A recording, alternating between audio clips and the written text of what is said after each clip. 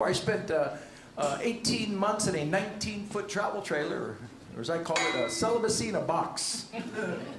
A single man, trust me, no single woman is going near a single man in a 19-foot travel trailer unless she's a park manager, a parole officer, or a meth addict.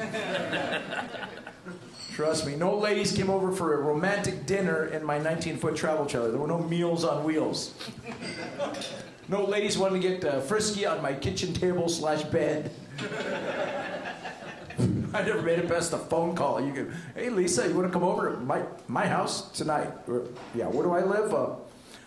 I'm at Space 78 at the Yogi Bear Estates, next to the pink showers across from the RV sewage dump. Hello, Lisa?